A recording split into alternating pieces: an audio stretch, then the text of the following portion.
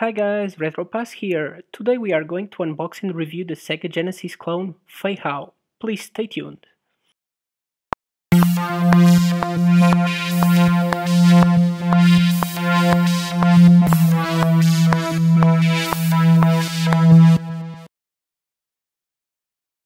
Before we start the unboxing, I would like to say that I ordered the clone's console from AliExpress and it took me around 3 weeks to get here in Switzerland.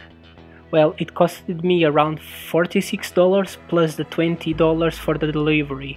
So I will leave the link to the seller below here in the description. When checking the description, I was quite impressed since the price was quite good. The console could be connected through HDMI, outputting 720p, and it had two proper wireless controllers. Not that cheap and annoying infrared connection like in many other consoles that never works that well, and of course the multi-card with the 18 games. So yeah, I was impressed. The console looked like a Genesis Model 1 and had a switch to change between PAL and NTSC games, so you could play multiple regions here, so another plus for me. And for the looks of it, it's not an emulation like Retron Fight, but really the real deal. Well, said that, let's move forward to the unboxing. Well, as you can see here, the package came covered in a grey plastic, and it shows to be a bit beaten and with a small damage. But moving on, I have here with me a screwdriver to open the package, so well, now I'm getting excited. Okay, so it comes covered in plastic bubbles, probably to protect the inside, but well, let's remove it and check the box. Until now, my thoughts are that it looks like in the website, so let's check the console in the back.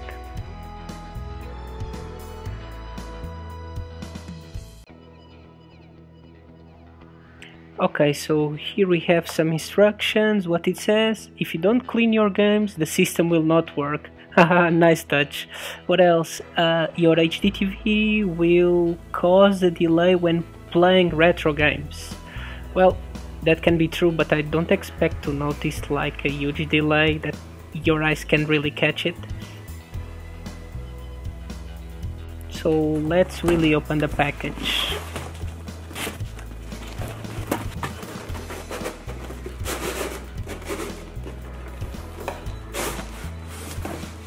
Everything looks well accommodated, so that's good. So well, let's remove the plastic bubbles.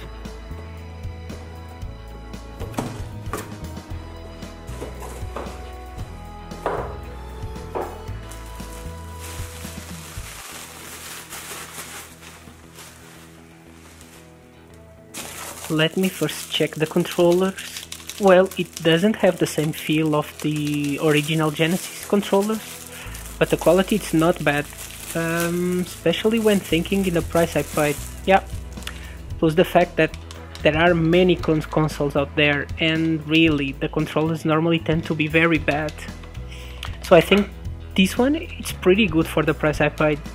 But the drawback I'm seeing now, yeah, you need a screwdriver to put and remove batteries. So yeah, I would say that is that's the biggest drawback.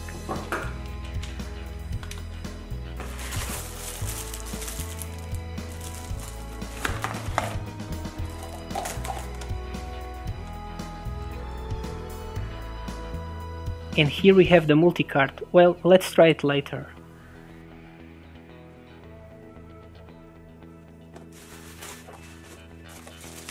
And now the power cable.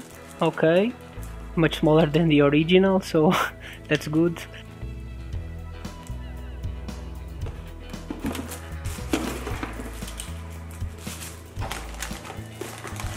The TV out and the HDMI cables. And the instruction manual, yeah, for sure I will read it.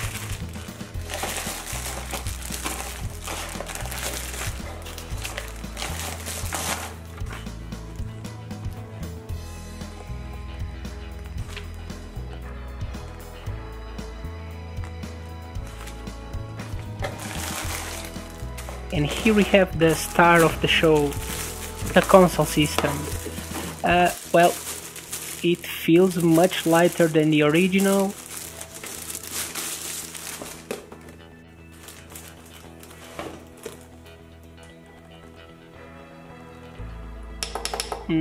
Power button and the reset button have a nice feeling. Let's turn the console and check if we can connect the Sega CD. It looks like it's not possible. But let's open it and let's check inside anyway. Well, yeah, as I suspected, you have a big molding, but in the end only 20% of the console it's really being used for something. The rest it's just plastic. Well, yeah, the console really looks good. And looks like they really use the same molding as the Genesis one, so yes, quite impressive. Before I try some of the games, let's quick check the games I have here. So here we have Mega Man, it's a repro, Sonic 1, my original Mega games packed with 6 games.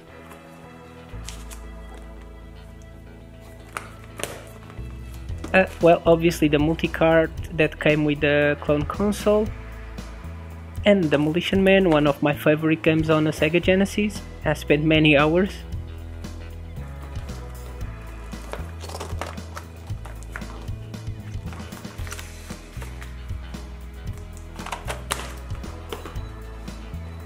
And Street Fighter 2 Championship Edition.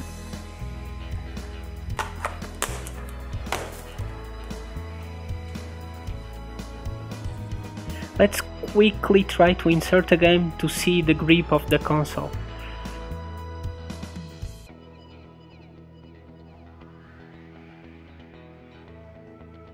Well, it's strong enough, but you need to be a bit careful when removing it. Oh, and let me show you quickly the back of the console because I forgot, so let's quickly do it. Here we have the HDMI connection and the TV out. So, okay, as advertised basically. So let's try some games. Well, the first thing I noticed is that the console stretches the game, so it covers the full screen. So it doesn't use the original format. That might not please some people, and maybe some games will look weird. Sonic looks good, sounds good, yeah, and feels like my childhood again, so I would say Sonic works perfectly. And now Street Fighter 2, well, something happens. Well guys, I changed the switch to change between regions and tried again, but same issue, so honestly not sure what happened. Sadly, Demolition Man is not working and it's showing us a raw screen. Odd. The pack with the 6 game that came in my original Genesis works just fine and it looks so good.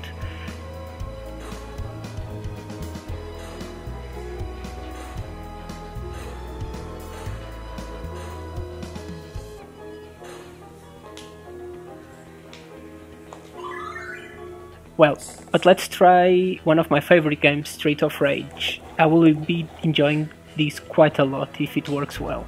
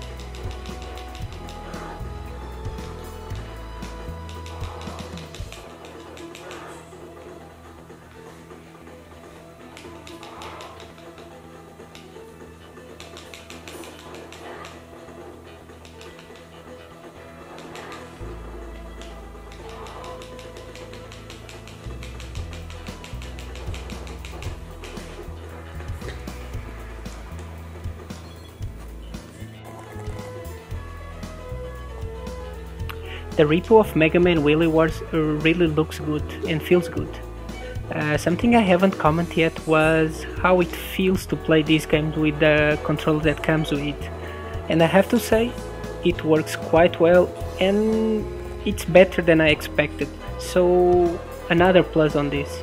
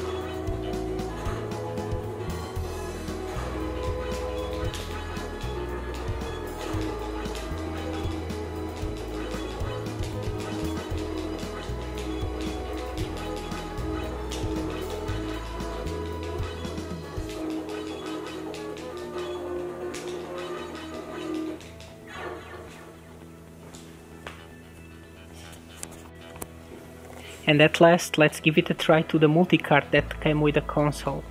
Let's see. Not sure. Let's try Rambo 3.